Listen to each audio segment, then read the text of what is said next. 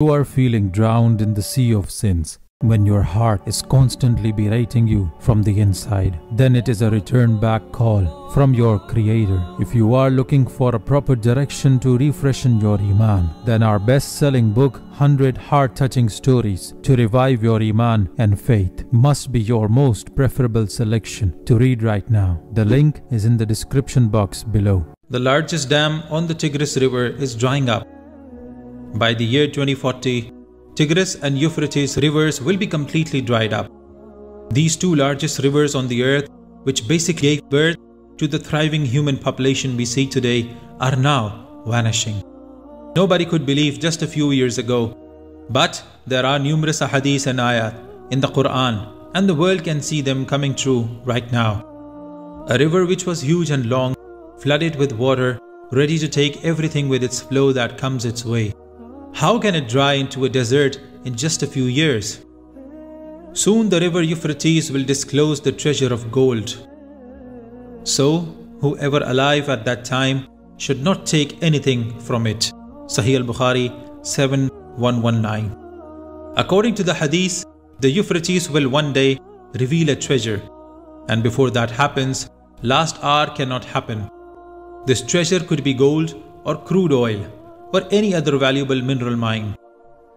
One such verse from the Bible, chapter 16, clearly says, "The sixth angel poured out his bowl on the great river, the Euphrates, and its water was dried up, so that the way would be prepared for the kings from the east."